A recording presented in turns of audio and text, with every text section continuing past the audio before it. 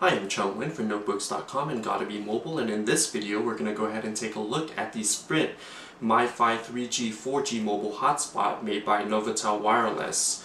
The device can connect up to 5 simultaneous devices, sharing its mobile broadband connection over Wi-Fi, and has a number of new features that the 3G only MiFi mobile hotspot does not have.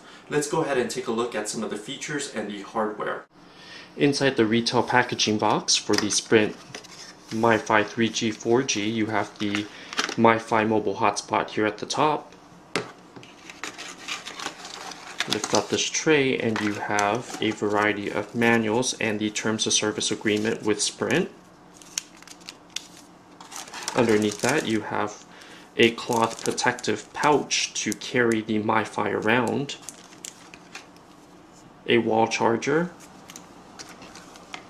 and a separate USB cable to charge the device at your laptop or to connect the device directly to your laptop so you're not broadcasting your Wi-Fi network ID. There's also a bag here, postage paid, so you can send in an old device to recycle to Sprint. Let's go ahead and take a look at some of the features of the MiFi.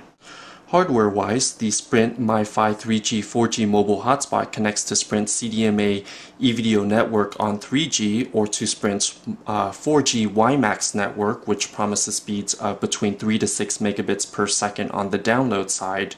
In usage, I found speeds were about 3 to 4 megabits on the download side and about 1 megabits per second on the upload side. The device has a brushed aluminum-like look on the front, which differs from the Verizon 4G LTE mobile hotspot, also made by Novatel, which features a glossy plastic look on the front. Both devices have a dark chrome-like border, and then on the side and the back you have a matte rubberized finish. On the back you do have a sticker here which shows you what the SSID for the unit is, along with the password to connect to the network. You can go ahead and change both the SSID and the password in the web login later at your leisure. On the top of the device, what's new here, you have the e-ink display, which shows a number of features including your signal strength, the battery, and GPS location. If you're connected to 4G, you'll see a blue light while it will show a green light while you're connected to Sprint's 3G network. On the front side here, you also have a micro SD card slot, so the device can serve as a file hosting server, so you can host some files and share it in your network. There's also a micro USB charger and sync port here, so you can go ahead and connect it to the wall adapter or to your computer directly to charge the battery. There is a secure network button here, the WPS button, which you can also activate as well by pressing in. To remove the back battery cover, you would need to push and hold down here, and then just try to detach the battery from the battery cover from the side, and it will reveal a capacious 1500 milliamp hour battery. Let's go ahead and connect the MiFi to our computer and see what some of the dashboard and the logins are. Now that we're connected to the MiFi network, all you have to do is look at the sticker on the back of the MiFi unit and look for the SSID, and then type in your password to connect on your Windows or Mac machine. Once you're connected, if you want to access the settings menu, which is a browser interface, all you have to do is open a browser and type in mifi.mlp, which will bring you up to the MiFi OS, which shows you a couple of widgets. Here you have a GeoSearch widget, which connects you to a map, and it will show you your location. There's also a weather widget which taps into the device's GPS and also accesses the Sprint's network to pull up the location based, or the weather based on your location. To access additional settings like the device's IP address, or to go ahead and change your SSID or your password to the network, you do need to click on the login button here at the top, and then the default password for that is admin. which you can change later if you wish. So once you're logged in, it will show you here your battery life, the Wi-Fi connection strength, GPS, and the Sprint network connection. So here we have 2 bars on the Sprint WiMax, which is the 4G network. Let's go ahead and tap Settings, where you can go ahead and change to show what type of widgets you want to enable or disable.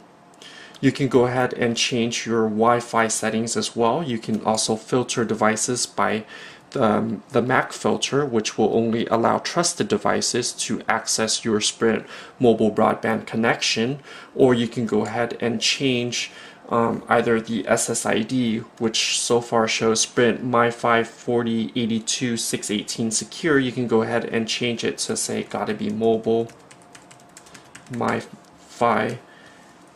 And then here's the password, which you can also change as well. You can choose between a WPA2 personal password or a WPA/WPA2 mixed mode password, and then you can go ahead and hit apply. Here's also the WPS setup, so you can go ahead and if you want to push it, then it will create a more secure network for you to access. There's also a wireless wide area network access, so you can go ahead and change the settings so that the device either connects exclusively to just 3G if you're in a 3G only area, or if 4G is preferred, so it will automatically connect to a WiMax network where available, and if a WiMax connection isn't detected, then it will default back to a 3G connection. You can also adjust your roaming as well so that it's either automatic or you're only on your home network. And then on the router, you can also set up port filtering and other settings as well. So this is a basic overview of the MiFi OS, and Sprint by default has enabled 2 widgets. So you do have the geolocation widget and the weather widget, which is based on your GPS data on the MiFi. Let's go ahead and take a look and compare the MiFi to other popular mobile broadband routers on the market today. So here you have the Sprint 3G 4G WiMax MiFi, and here we have these Verizon 4G LTE MiFi unit. Both devices are 3G and 4G compatible for their respective networks.